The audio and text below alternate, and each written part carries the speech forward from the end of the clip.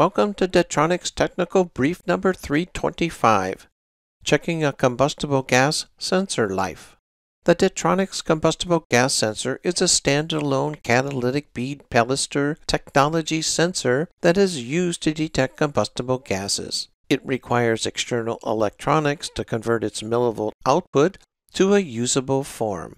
The CGS will be connected to a UD10 in this video. Together, they become a gas detection technology that fits into the gas detection point strategy. This video will cover the CGS theory of operation, connecting the CGS to the UD10, and clicking through to find a millivolt value that represents the life of the sensor. Let's get started. Here is a CGS sensor connected to a UD10 universal display. As I said in the introduction of this video, the CGS sensor requires external electronics to convert the sensor's millivolt output into a usable output. The UD10 uses a CGS interface board to do this. To get to it, you must remove the cover, then the display electronics, and here it is. Now let's take a look at how the sensor works.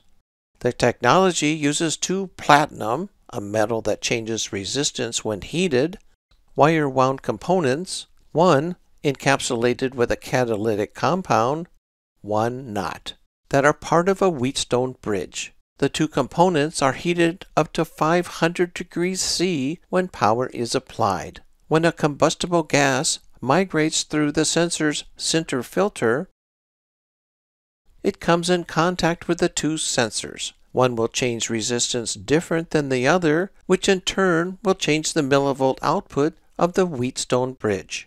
The CGS interface board will convert the millivolt output to a usable form for the UD10 display board. The operating temperature of the sensors and the exposure of the catalyst to the target gas shortens the life of the sensor, which is why it is important to know if the sensor is still within its useful life. So here is the only way for you to get an indication that the combustible gas sensor is at the end of its useful life. The UD10 LCD.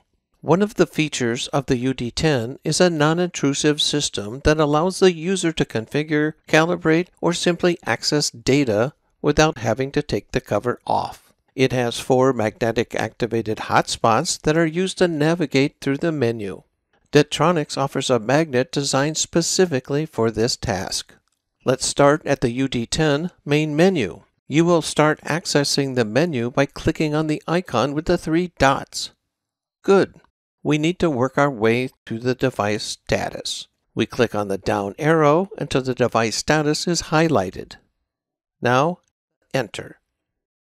You will find the sensor life information in the calibration log. Click down until the calibration log is highlighted. Then enter. What you need to look at is the span millivolt value.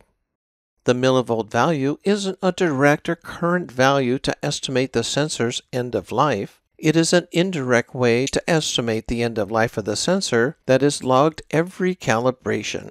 It is the millivolt value out of the sensor with span gas applied the last time the sensor was calibrated. So let's stop for a second. It is important to understand this value is not the current state of the sensor. It was the millivolt value of the sensor at the last calibration, or on October 27, 2023. Notice, there is no time estimate here, as a sensor life is actually dependent on the hours the elements are powered and the amount of the target gas it is exposed to. But if the millivolt is tracked, it could become useful for scheduling a replacement versus having demand maintenance. This video was developed by Det-Tronics Educational Services. Here is contact information if you have comments or you would like more information.